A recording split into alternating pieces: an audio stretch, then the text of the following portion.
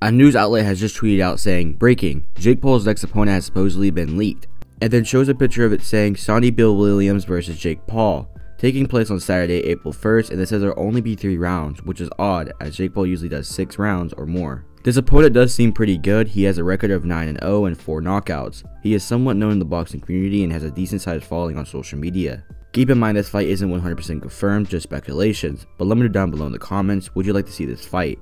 Also, please leave a like and subscribe with post notifications on for the best YouTube boxing news.